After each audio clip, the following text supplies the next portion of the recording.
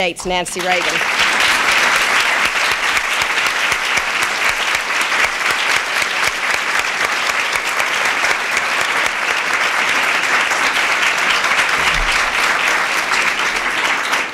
But we talked it over upstairs, and we thought you'd probably like to hear from somebody else who hangs out around these parts.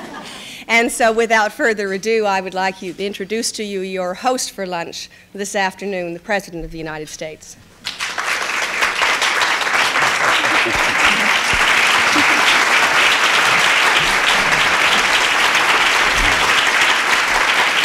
Thank you very much.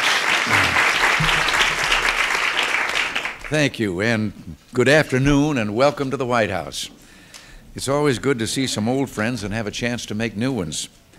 And it's always a pleasure to be joined by two of the most important women in my life, Nancy and Maureen. Well, it may be September, but here in Washington it's been plenty warm until just a couple of days ago. We turned this off just for this particular gathering. And these past few weeks, I guess we broke the record here for the length of a hot spell just a few days ago before the reduction in temperature, and it reminded me when I was a kid of our minister one hot summer Sunday morning, and he said that he was going to keep his sermon short, and he did, just 7 words. He said, "If you think it's hot now, wait." Well, today I'll follow his example. Oh, I may slip a few more in than 7, but I'm sure you've heard of our plan to overhaul the federal tax program. This is the most burning issue that's facing the American people, I think, in this decade. I'm going to be out on the stump all fall, bringing our case for tax fairness and economic growth to the American people and rallying their support. I'll be in many of your states, indeed in many of your communities. And I'll be looking for your help, because it's at the grassroots level that our tax proposal will find the energy, determination, and willpower needed to topple the status quo. Status quo, that's Latin for the mess we're in. And the present system is a mess.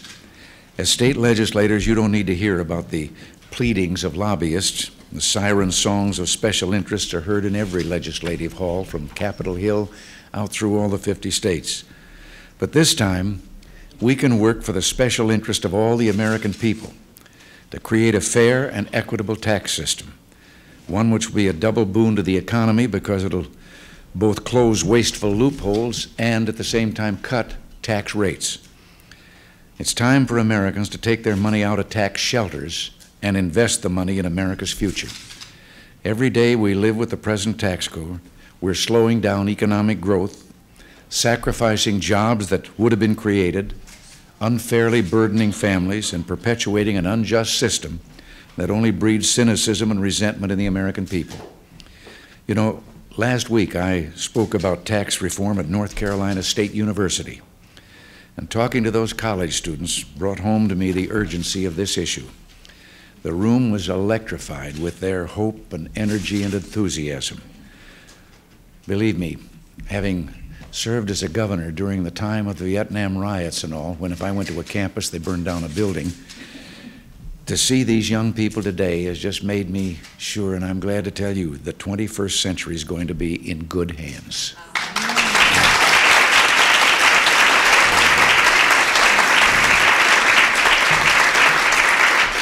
And one of our proudest accomplishments as Republicans is the way we've been able to draw more and more young people into our ranks. We've swept aside the pessimism and resignation that gripped the elected leadership of this country not too long ago, and we've opened our doors to the future.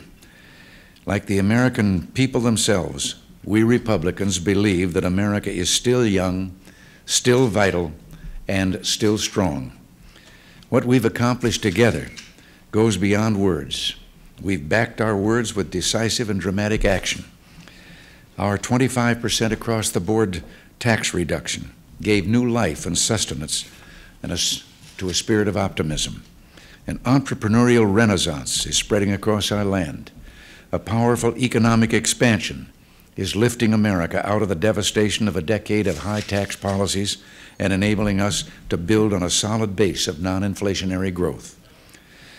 Here's a piece of especially good news. The democratically controlled House Select Committee on Children, Youth, and Families rated all the different tax plans that are presently floating around up there in the Hill and found that ours was by far the most pro-family of all of the tax proposals.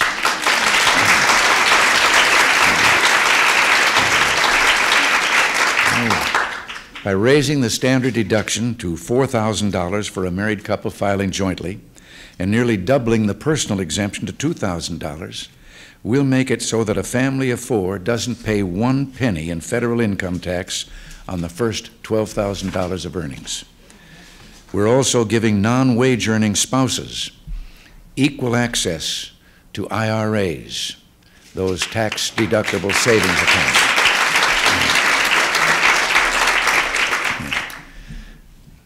Someone's got to be very brave to suggest that a homemaker is not working.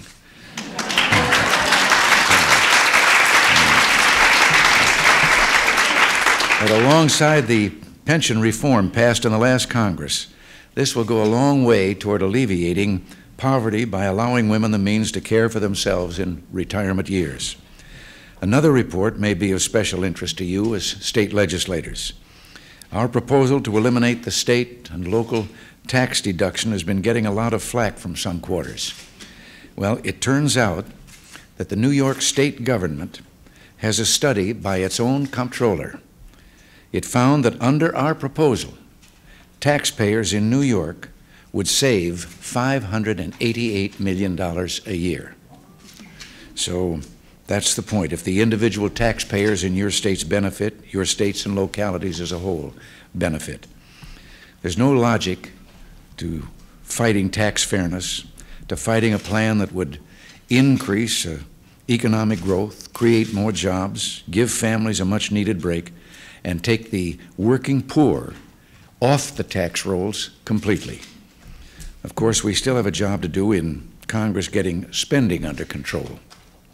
In that regard, on the revenue side, I'd like it known that I could immediately deposit $1.2 billion in cash in the Treasury if Congress will support this administration's decision to sell Conrail back to the private sector where it belongs.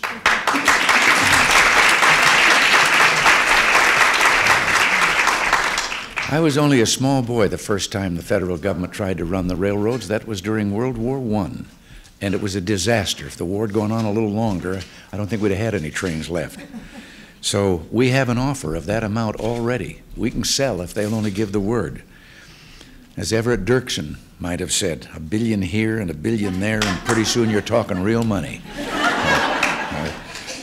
Some in Congress seem to think they can proceed as usual, indiscriminately spending taxpayer dollars, and that sooner or later they'll all be bailed out with a tax hike. Well, for at least 3.5 years, they won't. There'll be no tax hike on my watch.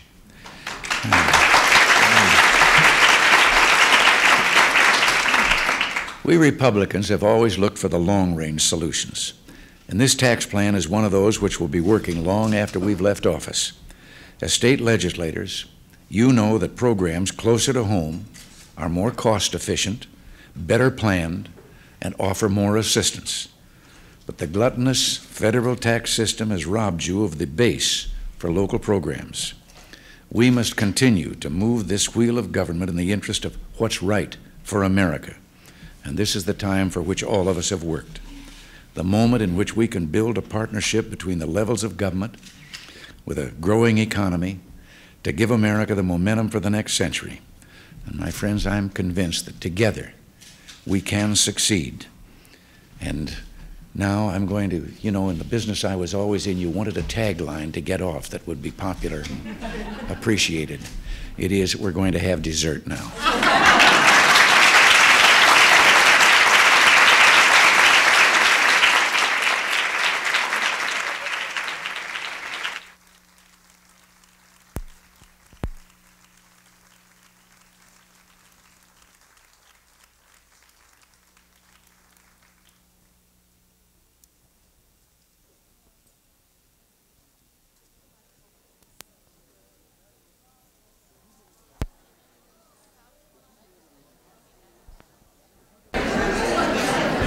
Would you deliver the envelope, please? All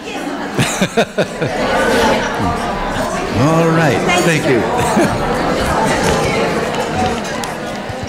You keep right on with your dessert, but in this envelope, the winner is, I am supposed to find 3 names in here, 3 individuals to call on, which is all the time we have for questions. So 3 questions, and that's because then we're going out there and we're going to have a chance to meet and greet each one of you individually. So I'll hurry. Maxine Kinchlow, Oklahoma.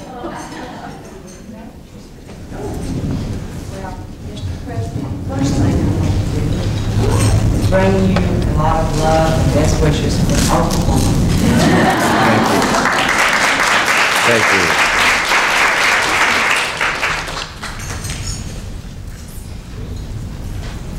We in Oklahoma, we appreciate your statement for the increased support for the family. And you may have answered my question in your speech about your tax reform law, but as a tax consultant, I'm very concerned that any tax reform protects those benefits like child support care, marital deduction that will not impact the middle income and low income.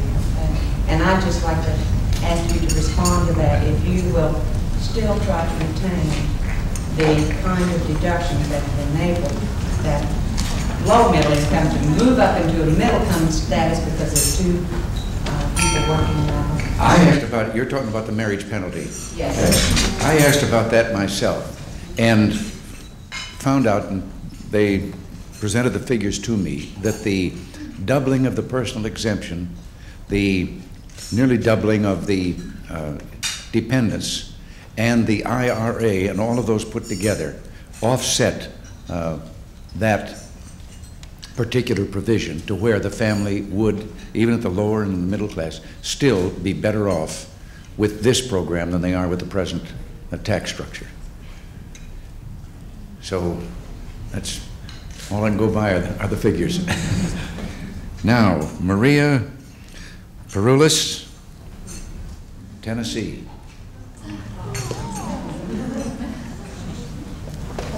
President, first of all, I want to say Tennessee loves you very much. Glad you're doing better. Basically, I want to ask, I find a little conflict here with deficit spending and also the new Saturn plant that we have gotten in Tennessee, and also Toyota is looking at us and Nissan is there. How are we going to meet a compromise there with the economy level and spending? And this with regard to the deficit. Yes. And you know, I was thinking here in my own remarks when I made them that I guess I've got to emphasize more how important that is, that when I say the tax reform is so important, it is, but it goes without question that we have to restructure because the deficit is built in as part of the structure of our government. We have been running them for over 50 years now. And I remember back some years ago when I wasn't in public life, but was just touring the mashed potato circuit making speeches. And I've often said in Hollywood, if you don't sing or dance, you wind up as an after-dinner speaker. And I was then, as so many were, and as Republicans certainly were, pointing out that the deficits would eventually catch up with us, and they have. At that time, if you remember, we were being told that, well, the deficits were necessary to maintain prosperity, and that the debt didn't mean anything because we owed it to ourselves. Well, it does mean something. These deficits, springing out of control as they have, are not through anything that was just suddenly done in off-the-cuff increasing of spending. In 1974, well, first of all, back in the middle 60s, we began with the war on poverty, which poverty won. But you will find that from 1965 to 1980, the budgets of the United States increased almost to 5 times what they were in those 15 years. The deficit in those same years increased to 38 times what it was at the beginning of the 15 years. But in '74, the Congress again, our opponents, came up with a plan called the Budget Reform Plan and so forth that was supposed to get some control over the budget. And they took away from the executive branch in that act much of the power that a president had previously had to do something like impound money and not spend it even though it had been appropriate. All those things were taken away from us. And from there on, the budgets just skyrocketed to where they are now. Now, our plan and our hope is this. We mustn't go by the number of dollars in the deficit. It's bad enough without doing that. You go by what is the deficit as a percentage of gross national product. And it has gone up to a point of like 6.5%. Now, what we have evolved with this plan that we're trying to get of reduced spendings is what we've put on a 3-year basis of 4, 3, and 2. That next year, it'll only be 4% of gross national product. 87, it'll only be 3%. By 88, it'll only be 2%. Now, if we can achieve that, we can see where 89 and 90 will bring us to a balanced budget if we can keep that path of decline. What would be wrong with aiming on that plan? There's no way that you can reduce the deficit or eliminate the deficit in 1 year, not the way it has been built up now. But what would be wrong if over those 5 years, if we get on this track and see that it is going, and then we get a constitutional amendment requiring a balanced budget and that would go into effect at that point, and then you would have the discipline imposed on the communist or the congressman. We were talking about communists at the table. The congressmen, they're not communists. That there would be a discipline imposed on them to achieve that date with a balanced budget, because from then on we would have it. But it is absolutely essential. And may I say just one other thing. There are some people today, particularly those who want to increase taxes, who are linking the deficit, our deficit spending, to our trade imbalance. You've heard the figure, the $150 billion more that we are importing than we're exporting. Well, I won't go into detail about some of the figures that are juggled in declaring how much we're importing and how much we're exporting. I will say that about half of the export is oil, which we must have. We always have to buy outside our own country. We're not self-sufficient. But the trade imbalance is not all that horrible that people would have us believe. First of all, we're still the biggest exporter in the world today. Our country is. But from 1790 to 1875, when we were becoming the greatest economic power in the world, every year there was a trade imbalance. We had a trade deficit because we had to buy from abroad the things that we had not yet learned to make in our own country. But more significant, the Great Depression came along. And the Great Depression ran for about 10 years, and the only thing that brought us out of the Depression was World War II. And I think that's an expensive way to cure a depression. But all those 10 years with our 25% unemployment, with the destitution that was worldwide, we had a trade surplus. The balance was in our favor, and yet we could have 25% unemployment. Now, in the last 33 months, with the present great trade imbalance, we have created 8 million new jobs and have the highest percentage of the employee pool in our country employed that we've ever had in our history. Last month, 332,000 more people went to work in this country than the month before. So,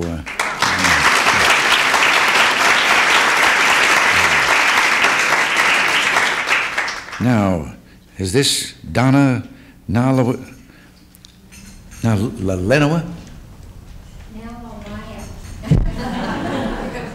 It's my handwriting. Yes, and you were printing. On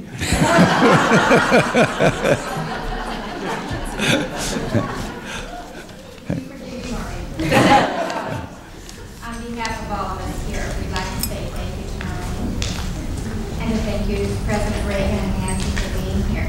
My question to you, Mr. President, is this. I'm from a rural state, the breadbasket capital of the world. We have a coal gasification plant that may be terminated by next spring, putting like 3,000 workers out of business. Talking about future energy needs of the country, turning coal into gas is a very important protection for our country, using the energy needs. Number two, we have a garrison diversion project. We gave up Missouri River water, 300-some-thousand acres for downstream streets to have flood control, irrigation, and navigation. And yet Congress has never fulfilled their obligation to North Dakota to let us use that water for irrigation and municipal and industrial use. And thirdly, we're an agricultural state like many in the Midwest, and we're suffering terribly on main streets, the banks, the farmers. Mr. President, would you be willing to come to North Dakota as a representative of the rural states to see what we're suffering from and to give us your programs there so that we can relate on a more one-to-one dialogue? We'd like to invite you to North Dakota. Well, thank you very much. And I would enjoy being there. I'm not quite sure I'd be totally welcome with some of the problems that are going on. I think you mentioned the Garrison project. We have some very real problems with that, and be happy to discuss those with you. But with regard to the farm problems overall, we believe that the federal government, to begin with, is responsible for the plight of the farmers today, with unwise policies that over the years have put the federal government into, you might say, almost as part of the revenue source for the farmer and the market for the farmer. Now, once you've done that and created such a system, you can't pull the rug out from under people that have gotten used to it immediately.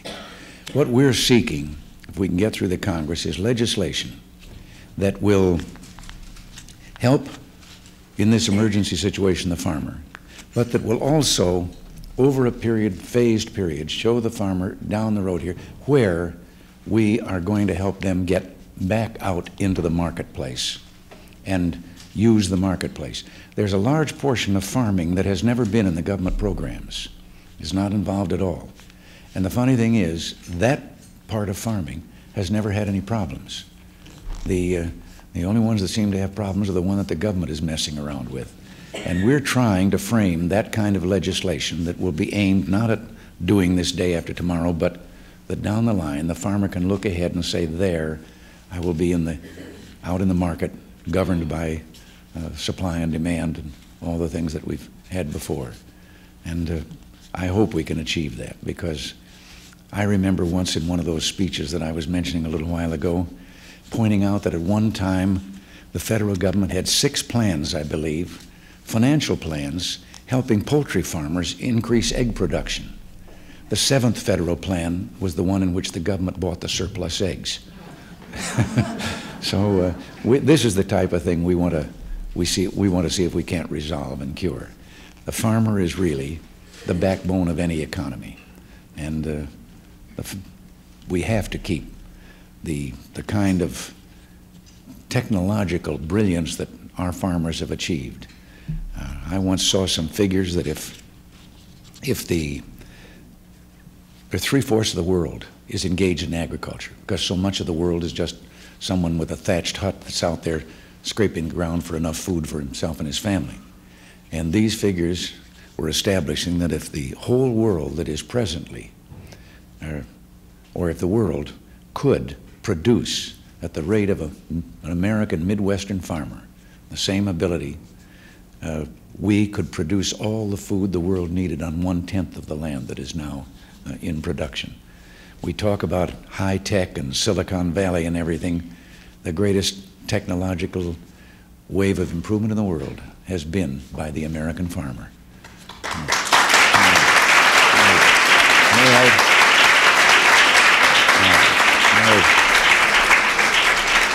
Nancy, I'll meet you at the door and we'll go in there, and then you're all coming in there too.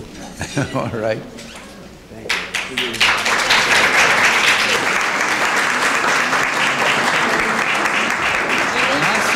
Yeah.